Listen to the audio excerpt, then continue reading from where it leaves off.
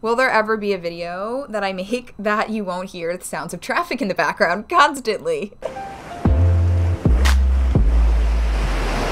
I recently posted on my Instagram the link to my YouTube channel, and I don't know why, but that probably was the scariest thing I've done in a long time, which is so sad to say because it's not even that big a deal and no one probably even cares that I have a YouTube channel or that I enjoy making random videos for fun. But for probably my entire life, I've been trying to hide the things that I love in fear of other people judging me, or in fear of other people making fun of me. God forbid someone that I went to high school with saw one of my videos and thought I was weird. God forbid someone in my family saw and then showed my mom or showed my brother. I don't know, just all like really stupid things that I tell myself in my mind or thoughts that I have. And when I posted it to my Instagram and I told all of my peers and all of my friends and family and followers,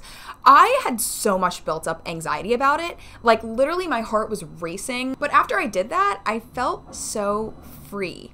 Like I felt like I had freed myself from my creative chains and I finally like wasn't living a lie anymore. And if you are some kind of artist or creator or honestly anybody that does anything in their life, then you probably know exactly how I feel as well. If you've ever had a strong passion for something, but you were too afraid to show other people or share your work because you thought it was embarrassing, or you thought that it wasn't cool enough, or you thought people were gonna think you were kind of weird. I wanted to make this video for a couple of reasons.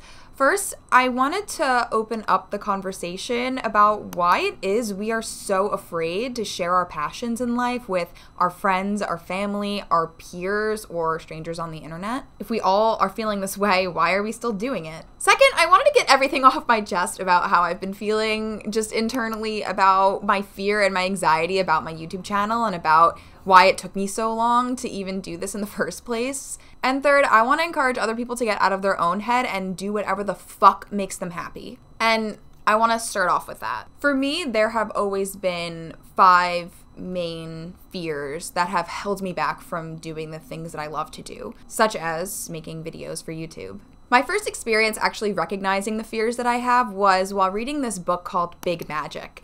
And for anybody that knows me, I've probably recommended this to you because it is seriously my favorite book of all time. Even if you're not an artist or a creator or anything, I feel like everyone should read this book.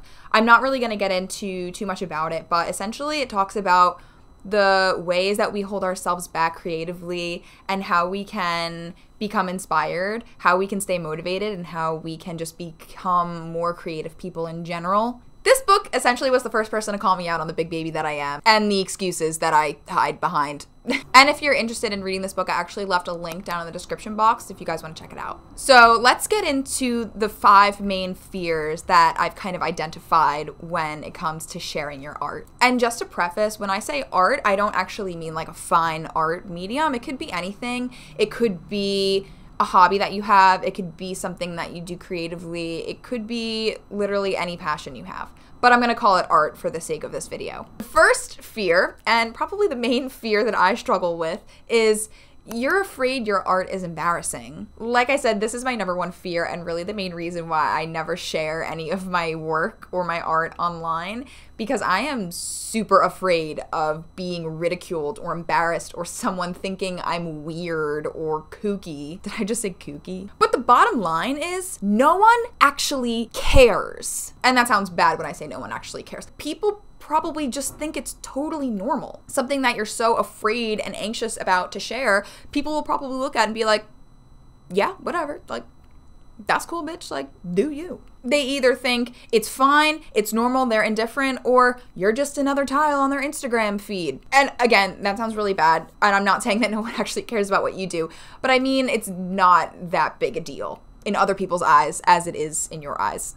I'll give you an example. I decided to shut my phone off for an entire month in October, and the entire time I was just thinking, wow, all these people are probably wondering where I am. Like, they're probably like, oh, where'd Kelsey go? She's MIA. And I went to go turn my phone on and was so eager to see all the text message I was gonna have, all the Instagram DMs, like, hey girl, where you been? Haven't heard from you in a while.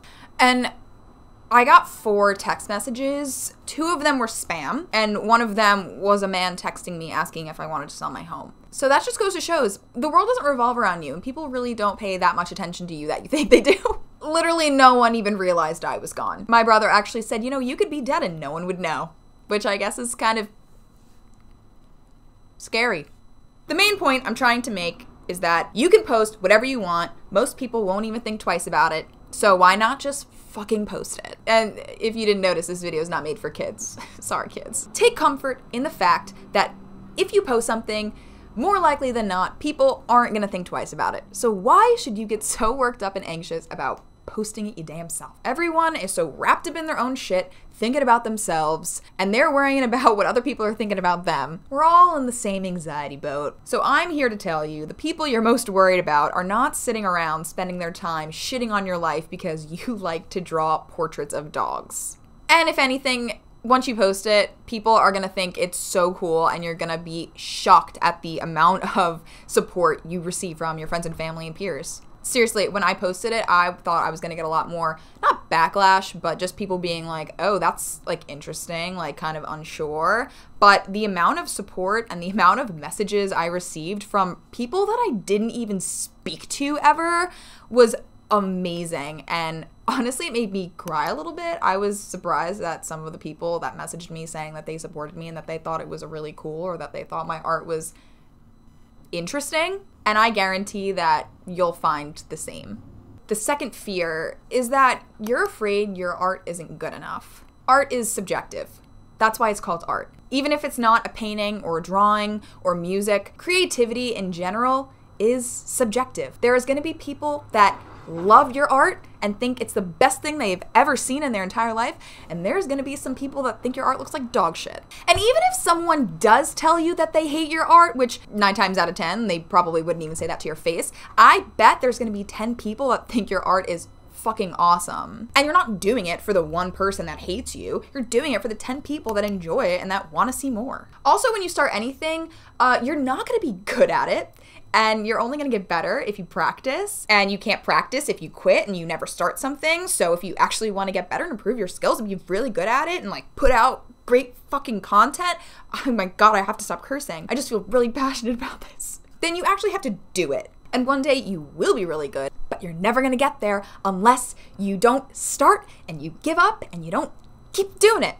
Just do it! Next is you're afraid you're not pretty enough or talented enough or funny enough. And the list goes on, of course. I could probably name you 5 very famous people right now that I don't think are that pretty or talented or funny, and they are doing just fine in their life. David Spade, Adam Sandler, Charli D'Amelio, Kourtney Kardashian, Jeff Dunham. I could bet you're probably at least a little bit prettier, or a little bit more talented, or a little bit more, I don't know, something than at least one of those people. But Kelsey, no one actually cares about my art, and it's not benefiting anyone, and my life is so boring and uninteresting. Let's say you live in a small town in the middle of nowhere, and you want to be a vlogger. Yes, you can think of it as, I live this boring life, and there's nothing to do and nothing to show. But what you do have is a life that no one else is living. All of those billions of people that live in cities have probably never known what it's like to live in a small rural town like yours, which means you are giving them something that they don't already have, an insight into your kind of life. And there are people out there that are going to be interested in it. Even if you don't think your life is interesting, there is someone out there that thinks it does. You just gotta make content for that person. The point is that you have something to offer. If you know what it is that you're offering, eventually those people will find you. Even if the thing that you're offering is as simple as entertainment. Entertainment can literally be anything. You can make videos about anything. But if you're providing someone entertainment, that's a benefit. I'd like to think my content is pretty pointless, but I would like to think that people are being entertained.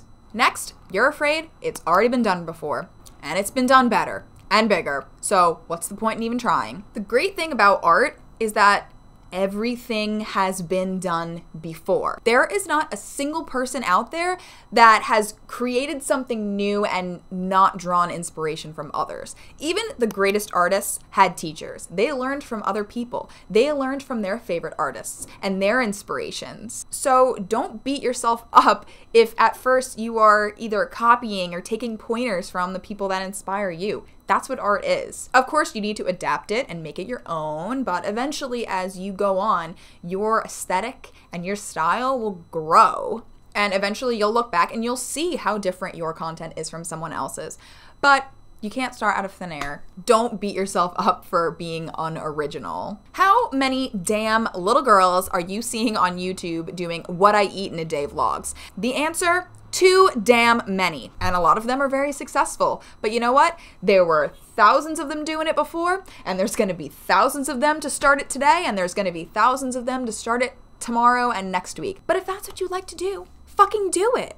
It may look like everyone's doing it, but there's enough to go around. Just because someone takes a piece of the pie doesn't mean that it's taking away a piece from you. There is enough creativity to go around. And finally, you're afraid you're too old or it's too late. This has been my excuse for a long time, and the famous excuse of every middle-aged person that thinks they're hopeless and doesn't want to do anything new with their life. No offense, guys. For 10 years, I've been telling myself it's too late to do YouTube, which is stupid because I'm only 25 years old. But when I was 20 years old, I thought, look at these 15-year-olds that are doing way better than me, and they're so successful, and they're so much prettier than me, and they have better hair, and... But me making the excuse that I was too old and it was too late was just an excuse I was hiding behind. And 25-year-old me is wishing that I started 10 years ago, and wishing that I started 5 years ago, or wishing that I started last year. Like, time is only gonna go on, and you're gonna wish you had started the day that you wanted. It's never too late to do anything. There's grandmas out there that are starting new hobbies and breaking world records every single day. There are billions of suburban white moms that are now realizing that they can make a living off of blogging, and now they're teaching you how to make gluten-free, allergy-free cupcakes and how to properly change a diaper. If they can do it, you can do it. In my opinion, one of the reasons why we have these fears is because we see all of the young people who have all this talent and beauty because they have the resources that I didn't have back then, and just seeing those people do it makes me think, is it too late for me to do it? No. They came out of the womb doing somersaults and cartwheels. Like, I did not. And they have, like, Pinterest and Instagram, whereas I had 17 magazine. Like, when I was 15, I did not look like that. I was a literal hobbit. So, you know what? I don't look at them. Just keep reminding yourself that you are exactly where you need to be in this stage of your life. And if you wait any longer, you're gonna regret that you didn't start sooner. Because I definitely do. I don't really know how to structure this video, so I'm just gonna now talk about myself. Because what is a YouTube video if I don't talk about myself constantly? From a very young age, I have always wanted to do cinematography. I used to force my little brother to make little stupid videos with me.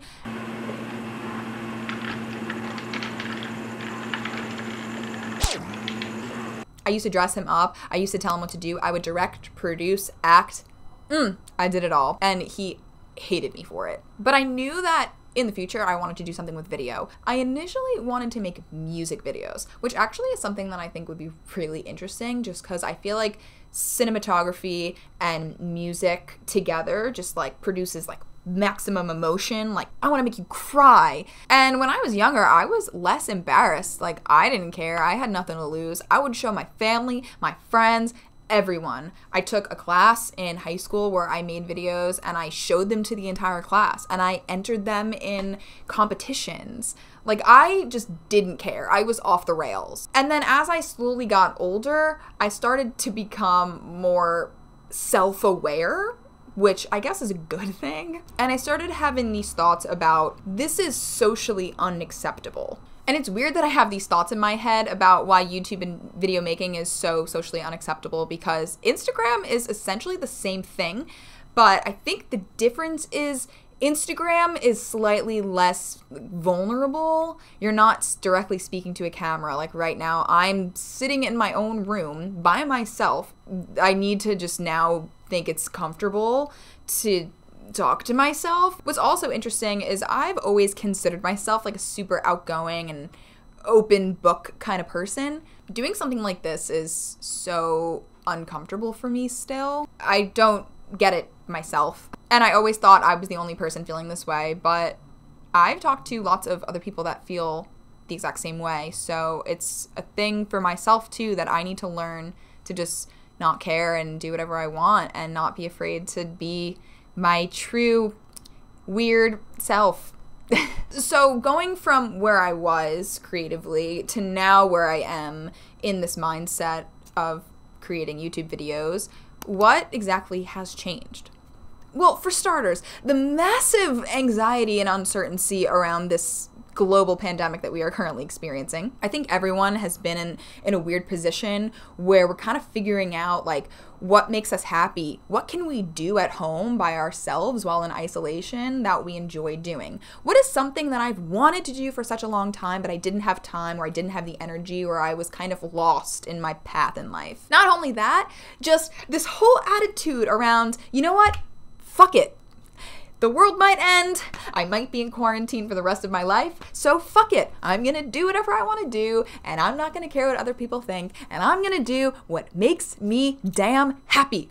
This all going along with me kind of coming of age. I am now having a quarter life crisis where I need to figure out, do I like my career? Do I like where I'm living? Do I like where I'm at in my life? Am I happy with myself? And I've been realizing that doing things like this and doing other things that make me happy and spending time with the people that actually make me happy, and it took me my entire life to realize all of that. So I hope that at least one person watching this video, like, don't wait too long to do the things that you want to do. Do it now. Don't care what other people think. I also want to let you know that it's okay to not share everything with the world. Sometimes art is just for you, to make you happy, and that's okay, and you don't need to share something for it to be real. But if you want to get out of your comfort zone and you want to face your fears, or if you want to be more confident in your art, then I would challenge you and encourage you to share it. Share it with your mom, because she's going to tell you everything looks great. Share it with your friends, because they'll tell you everything looks great, but they might give you some critiques. Share it with the world, and I guarantee you, you're going to get way more support than you think. Do whatever the hell you want. It's your life. Just fucking do it. Just make yourself happy. It's 2020. There's nothing else that we have unless you are happy. So screw it. And thanks to everybody who's been supporting me over the last couple of months and all of my crazy ideas.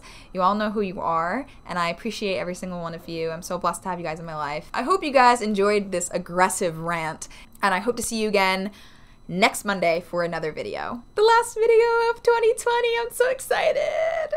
2021 is going to be, well, it's going to be a hell of a lot better than this year was. All right. Thanks again, guys. Bye.